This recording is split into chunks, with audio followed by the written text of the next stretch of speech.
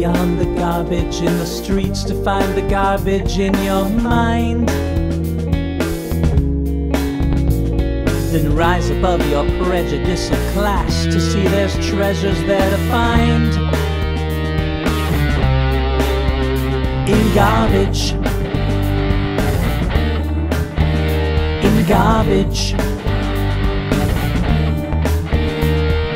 Everyone is told that one man's garbage is another's gold. But why are we never told that one man's gold creates another's garbage?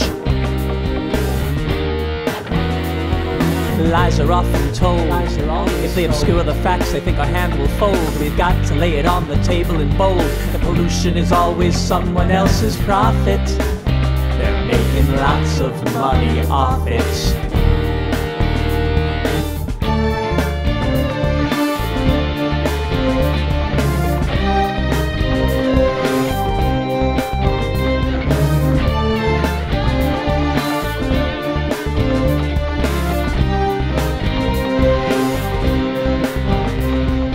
Fundamental idea in economics that surplus value creates profit.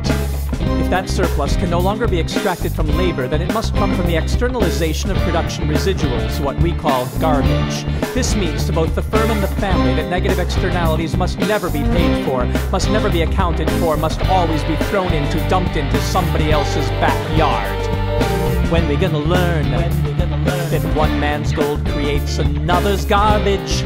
It's an adage we recycle, we reverse the lesson, since we all earn our livings from a dustbin, from a trash heap of worn ideas gleaned from garbage.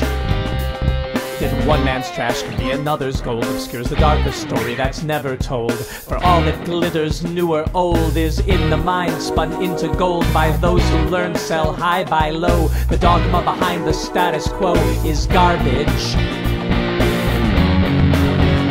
Just garbage. It's modern mere frustration without points or separation, reinforced immiseration, having no appreciation. There's a downstream side relation to it all. There persists a sad delusion that the problem of pollution can be solved by mere dilution, but that's not the right solution, and there's still too much confusion about it all.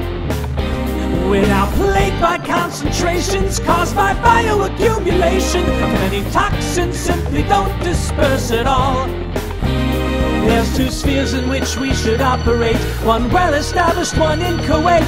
An ecosphere and a technosphere, put organics there, inorganics here. This industrial ecology's the way to look beyond the garbage in the streets to find the garbage in your mind. Then rise above the blindness of your past to see the profits men have mined. From garbage, it's all garbage.